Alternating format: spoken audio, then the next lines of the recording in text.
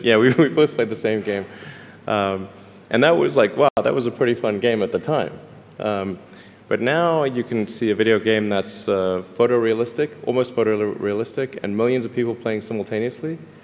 And you see where things are going with virtual reality and augmented reality. And if you extrapolate that out into the future with any rate of progress at all, like even 0.1% or something like that a year, then eventually those games will be indistinguishable from reality.